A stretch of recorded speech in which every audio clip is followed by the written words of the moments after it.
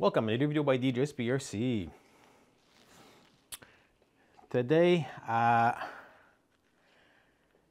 what I wanted to do is, because I'm getting this question asked a lot, is basically what's the difference between a brush motor and a brushless motor. And I wanted to take the time to show you a bit what it is. I do have my SCX-102 here. This is Project Zombie. I don't have the body on it with it right now, but I just wanted to show you I do have the Mamba Monster X in here. And this guy here, if I remember correctly, it is the 2280 kV motor in it, censored. That's another thing between, in brushless, you have sensors and sensorless. This guy here has the 3 wires goes to the motor itself, and there's another wire on the side that tells the speed control where the motor is, where it's positioned. It's a little bit like a crankcase sensor on a real machine. It needs to know where the crank is positioned to make it run smooth. Because if you don't have a censored wire, if you grab like a basher and you start running the vehicle and you're running at a slower speed, you'll see it's going to start cogging and jerking. That simple is basically the speed control and motor. They don't know where they are. They don't talk to themselves 100%. Now having a sensor wire, that is this guy right here. I'm not sure if you can see it. Is talking to the speed control and motor together and telling to each other, okay, I'm at 12 o'clock. Speed control knows, okay, that's your timing at 12 o'clock. I'm going to go to this time and make everything run smooth. The other thing too is with brushless, you go by kV. If you go by brush, they go by turns. To a certain point, kV and turns are similar. Some people will say, let's say a 17.5 turn, it's going to be similar to a 6900 kV motor. Without going too deep into this, yes, they're close-ish, I would say. But this guy here at 2280 kV, but it is in the crawler series. Because if you look like a Mamba Monster, a 2200 kV 6S machine, that's a machine that you're not going to use for crawling. It's a bashing machine and speed machine. This is a 2080. That's where it, like I was saying, it's the way that everything's designed, they could go onto this. And I am running this machine on 2S. I can run it on 3S if I wanted to. I don't see the need of running a machine on 3S, personally. A lot of people will go and run their crawlers on 3S. And I know why. It's basically on a 3S, on a brushless system, you'll gain more torque. Even for a brush motor, you'll gain more torque. Unfortunately, gaining more torque to a certain point is you're overheating your motor and creating more heat on your speed control and your motor, like I was saying. And that's something I don't want to. Right now, I'm able to run this machine on a 5000 2S 50cc discharge for 3 hours before I physically killed that battery. And then I swapped to my second one and off to the races again. That's now on a 3S. You may not run 3 hours, you might do 2, because you will consume a little bit more current. But is it major? Not really.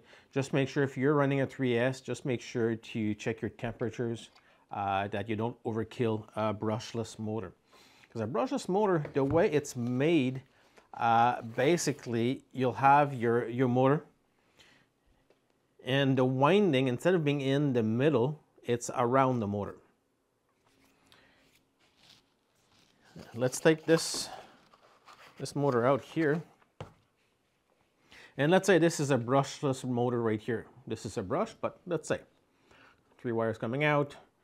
You have your center comm, and your center comm on a brushless is basically your magnets.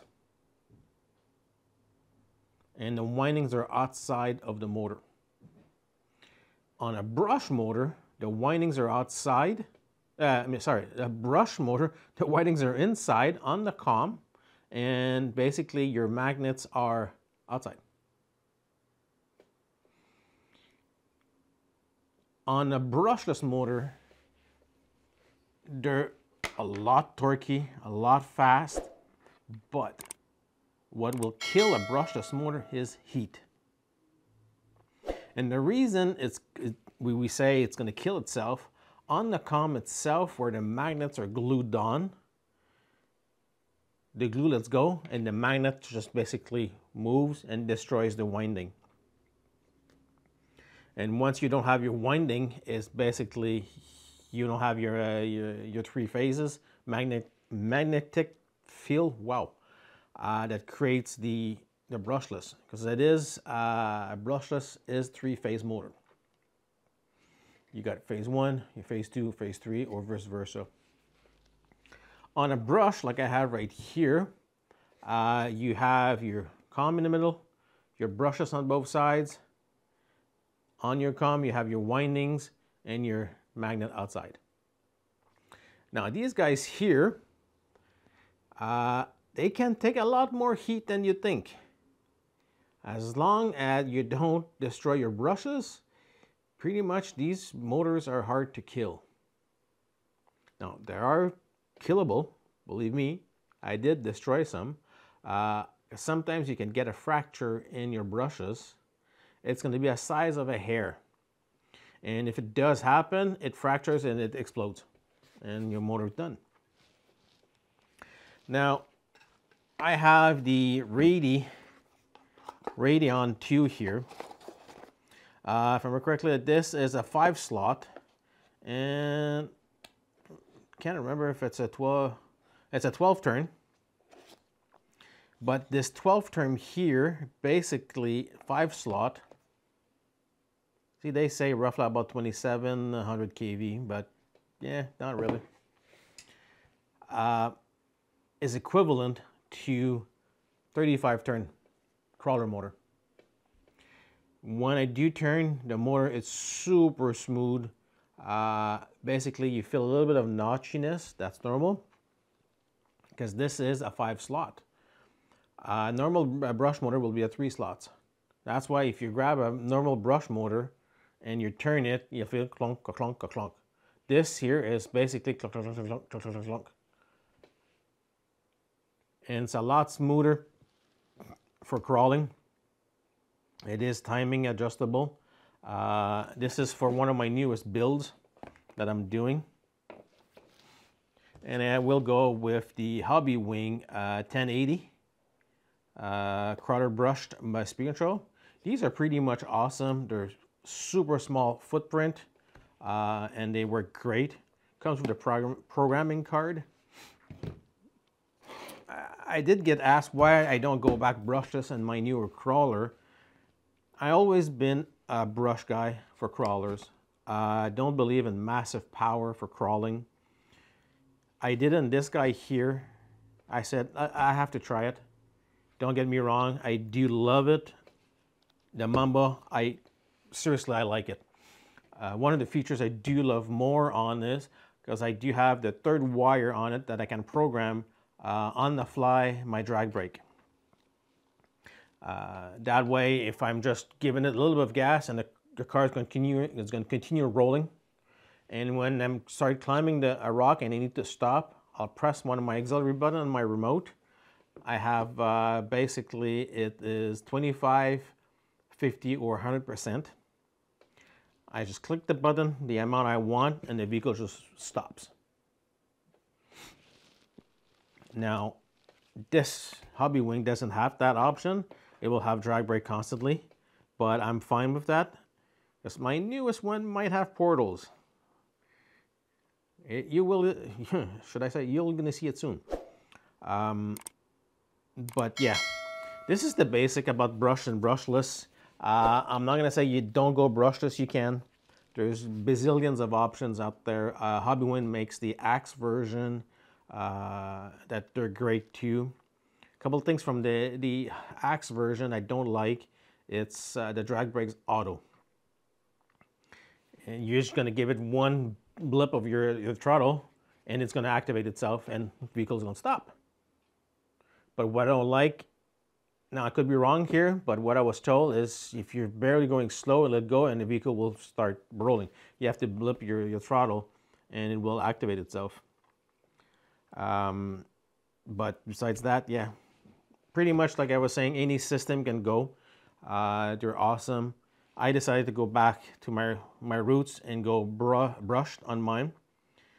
And I was suggested this Radeon 12 turn, 5 slot. And like I was saying, this is an equivalent of 35 turn motor.